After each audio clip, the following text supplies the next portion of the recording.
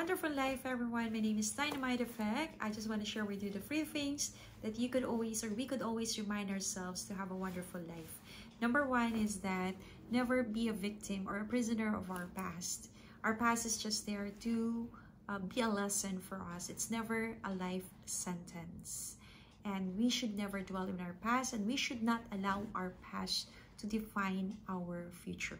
Always remember, yesterday is a history, today is a gift, that's why it's called a present, and tomorrow is a mystery.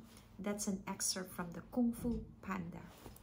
Number 2, not all storms that comes in our life is designed to destroy, to break us, or to ruin us. Some of it comes to pave the way for a better future so that we can be a better version of ourselves. And number 3, forgive people. When we forgive, we let go. When we let go, we become free. And when we let go, we start to grow as a person.